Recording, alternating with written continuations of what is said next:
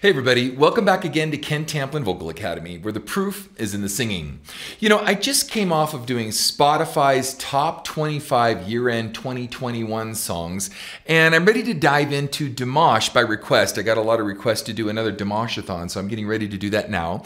And I'm not sure when I'm going to release this stuff, but I have to tell you, these could not be more polar opposites of Spotify's top 25 best songs for 2021, comparing that to Dimash. I mean, this over here couldn't be more shallow and benign and bereft of, I've got to just say, talent or musicality or composition or melody, passion, you name it. And we're going to dive into one of the most passionate virtuosos that I think is maybe out in the world today. So I just want to dive right in. We're going to do Adagio. Now, I did a version of Lara Fabian's Adagio, and you can check it out. Dimash took this on himself, and it is spectacular. I haven't seen all of it. I just kind of spot checked a few things here, but I want to show you this, man. You won't believe this. Check this out. Here we go. I don't know where to find you. I don't know how to reach you. I hear your voice in the rain. Okay, now I want to point out a couple technical things. I should just let this play because it's just so crazy, beautiful, passionate. But there's more coming, so hang in there. I do want to make some technical comments along the way. It's obvious that he warmed his voice up for a higher registration, because when he's going, I don't know how to love you, right? It sounds really low for him, but I know he can sing a lot lower than that. So his placement is up high. Now, for you guys out there doing my singing course, and as I cover this with all of my students, that's what we want. We call it little boy voice, especially if we're going to take it up a lot. So he does, and he shoots up the octave, and boom, he's already heading towards the alto contralto and then on into the coloratura soprano range. So let's take it from here.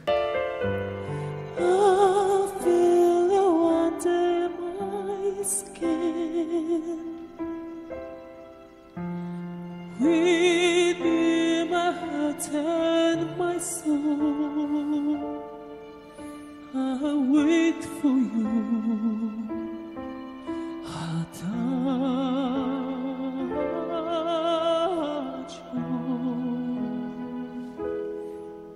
Now, what's also really cool is he's a multi-instrumentalist. So he's playing piano, he's singing that beautifully, that sensitive, and he's connecting like one instrument. The piano with his voice is just like one thing going on. Just fantastic. The guy is just so gifted, just amazingly gifted. So he's gonna pick off the microphone now, and this is what we get next. Check it out. How did I without you? All my dreams surround you. I see any touch of rain. I'll fall into your embrace. When the time is out, I know you'll be my arms.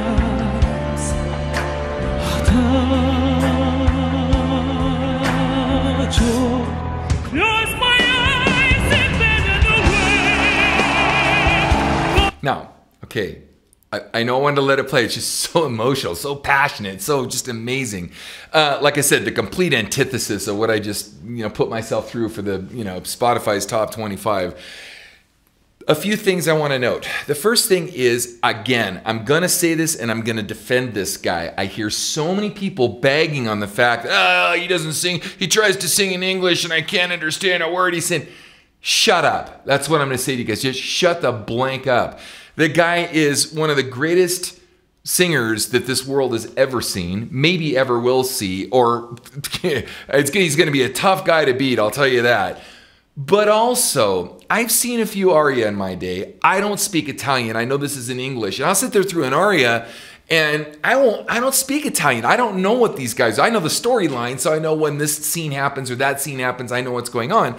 But a lot of people that go to the opera, they go with the intent of kind of already knowing the story. Maybe they're in Italy and they speak Italian, that's great, or they already speak Italian outside of Italy, whatever. But you literally kind of get what he's saying emotively just by the way he's singing it, whether you understand the lyric or not. That's how good he is, right? Crazy. So I don't care. I'm just enjoying him for him. He is awesome. And I get kind of the storyline. I'm feeling the passion. I could tell it's lovers. I could tell he's missing somebody. I could tell, they want to get back together again. There's intrigue. There's there's pain, there's suffering. And you hear all that in his voice, just bam. Then he throws down. So I want to show you the transition. I'm going to back it up from the sensitivity to throwing down, the pedal to the metal and hitting the floorboard of just immediate awesomeness. Here we go.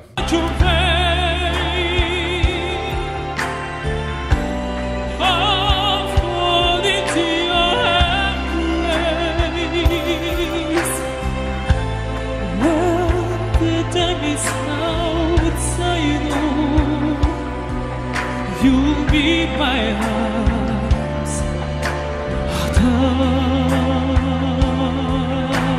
Adagio. Close my eyes and then away. For the world is okay.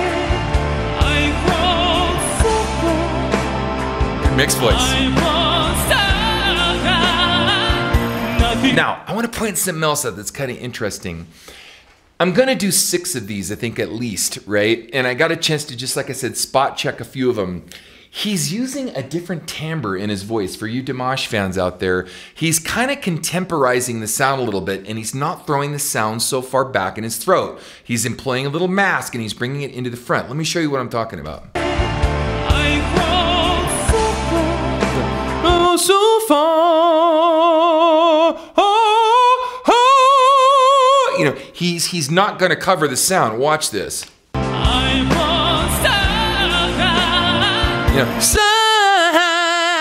Right, he's bringing it in the face. He's contemporizing the sound.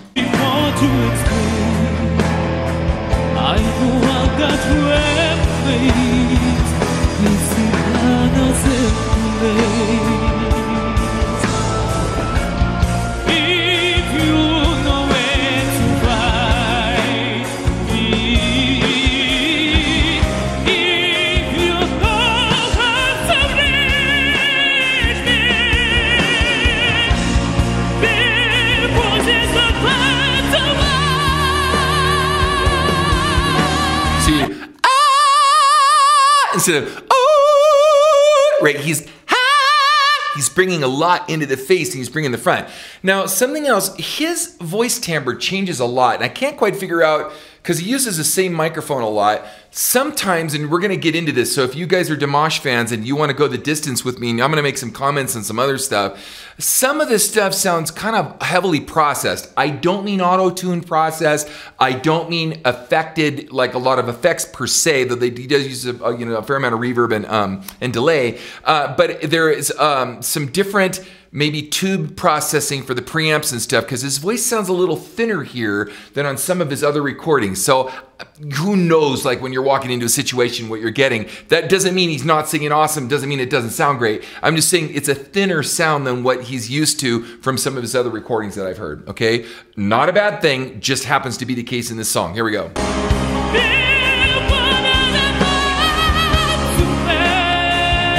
Very dry.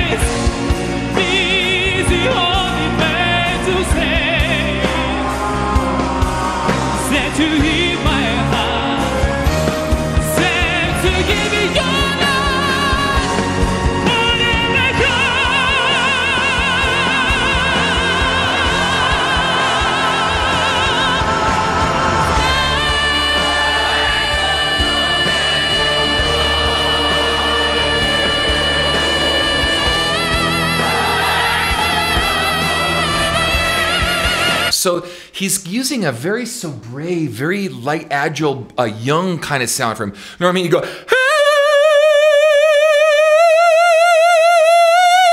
and he'd use that timbre. Here he's going,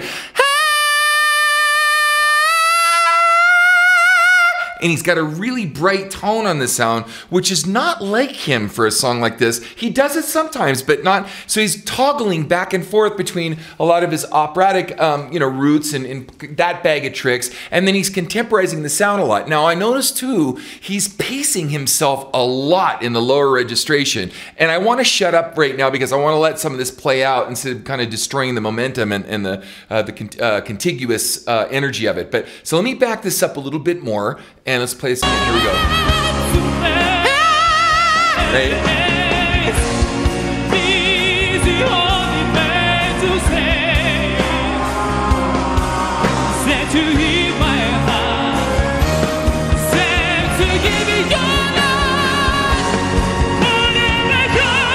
See right there?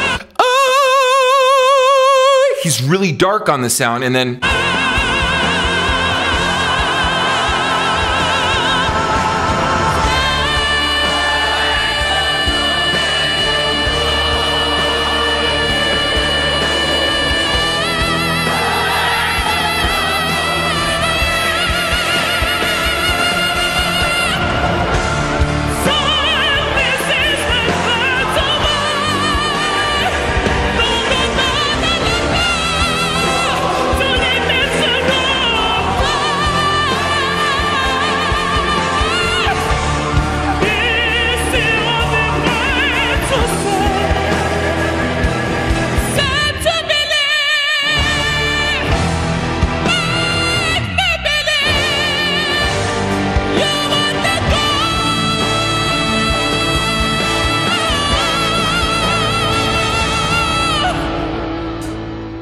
good stuff.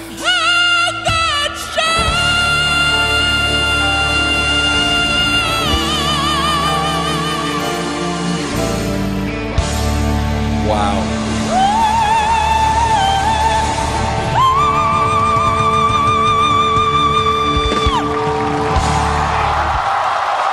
Absolutely crushed it. Lara Fabian's probably going, you're like, oh, yikes. You know, right? She probably wants to do another version by now.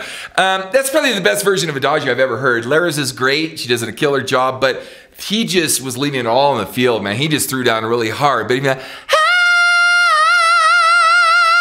he has all that really heavy mask that he doesn't normally use. His